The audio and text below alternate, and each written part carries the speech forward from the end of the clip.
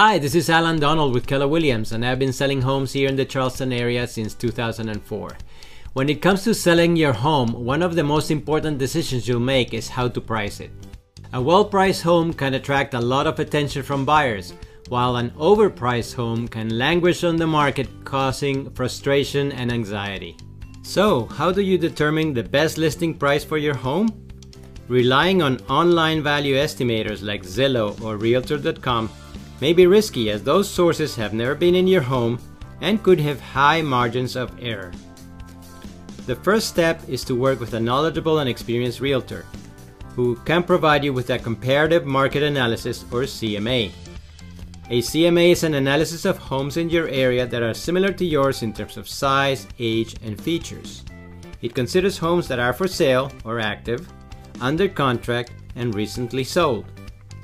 By looking at the prices and history of these homes, we can get a good idea of what your home might be worth in today's market. Your realtor can use this information to help you arrive at a fair market price range for your home, taking into account factors like location, condition, and any upgrades or renovations you've made. It is important to remember that your home is only worth what buyers are willing to pay for it. Pricing your home too high can turn off potential buyers and cause your home to sit on the market for longer than you like. On the other hand, pricing your home too low can mean leaving money on the table. Your realtor can help you design a pricing strategy to maximize your sale price. Here's a hint: price brackets are important to consider. Keep in mind how buyers search for homes.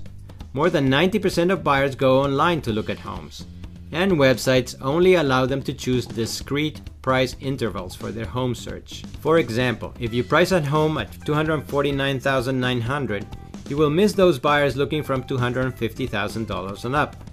By pricing it at $250,000, you will be on the radar of both buyer groups, those looking up to $250,000 and those looking from $250,000 and up, therefore doubling the chances of being found. Ultimately, pricing your home to maximize your equity requires a combination of market knowledge, experience, careful analysis, and close monitoring of market reactions to determine the continued competitiveness of your home.